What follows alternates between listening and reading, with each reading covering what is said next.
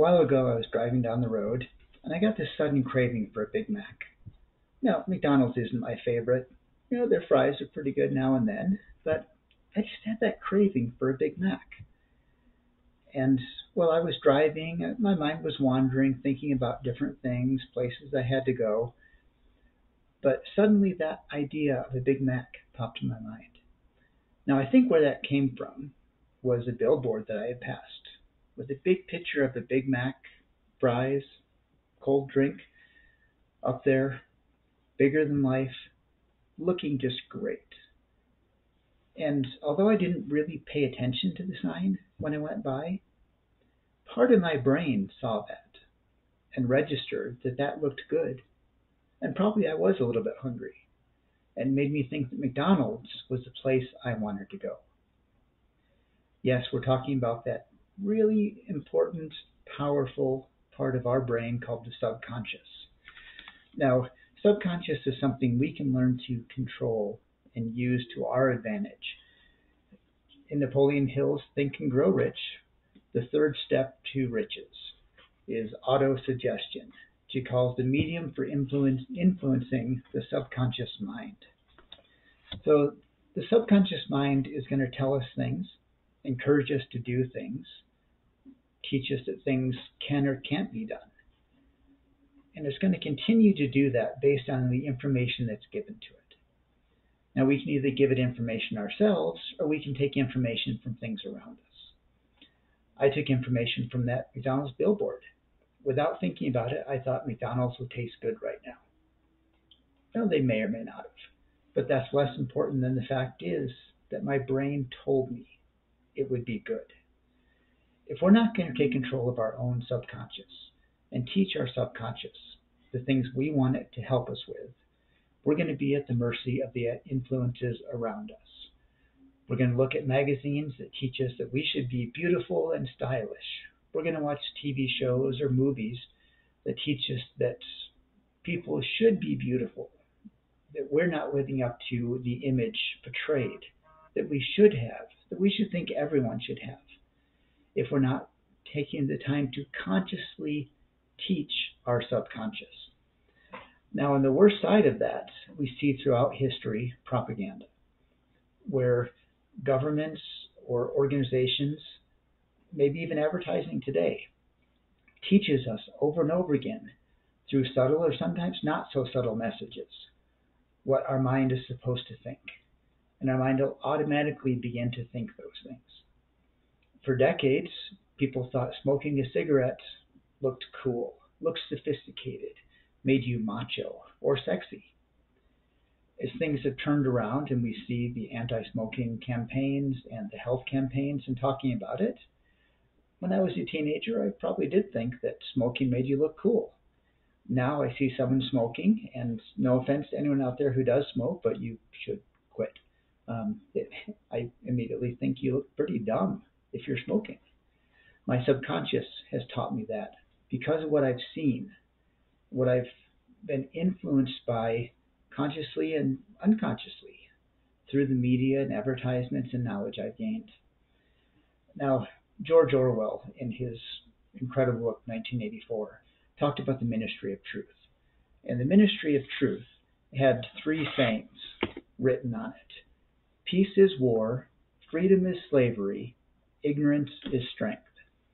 Now, those are the examples they use of what they call doublespeak, or things which contradict themselves. But if you look into those, you can justify what each of those mean. War is peace. Well, sometimes you need to fight a war to maintain peace, to gain peace, to stop a greater evil. World War II would be an example. To stop the atrocities that were being committed by the Nazi German and the Imperial Japanese specifically, required people to sacrifice and go to war to create a peace. There's a reason behind that. In George Orwell's Ministry of Truth, that was not so much the reason as it was to brainwash the people that these things were true. Throughout 1984, Orwell talks about this doublespeak and this really brainwashing is kind of the term that he uses. that the government continually teaches, preaches, encourages, and enforces a certain way of thinking. And by doing that enough, we begin to think that. We begin to believe the things that we're being told. We stop questioning some of those things. Now, that of course is bad. That's evil. That's terrible. We need to be aware of what's going on. We need to be able to stop that kind of doublethink in our own brains. And as we're coming up on an election year, I encourage all of you to do that as well with our own political parties if you're in the United States or whichever country you happen to be in, to consciously think about these things.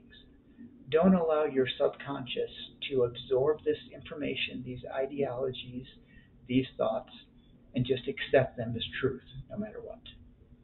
Now, the flip side of that is the same as you can teach your subconscious not to accept the bad things, you can teach your subconscious to accept the good things. You can use it to build the appropriate habits. Now, habits are wonderful because once you've developed a good habit, you don't need to think about it anymore. You don't need to, say, make your bed. If you get in the habit of making your bed every day, you don't have to stop and think, do I need to make my bed? You just do it. And life is easier, and I'm lazy, and I like an easy life whenever I can get it. I get in the habit of driving someplace, and my subconscious mind tells me that I am going to my office. And I get to my office, and I pull in the parking lot, and I stop and say, I was going to the grocery store. Why am I at my office? I don't know if you've done that as well. Your subconscious teaches those things, unless you take control of it. So the big question here is, how do you take control of your subconscious? Well, Napoleon Hill teaches us in Think and Grow Rich the power of auto-suggestion. The same as if someone tells us, you are beautiful, every day, we'll think that we're beautiful. As a child, I should say as an infant, when I was born, I was in a loving family. They called me Ian, and I accepted that that's what my name was. I accepted that only because I was told it over and over again, so I believed it.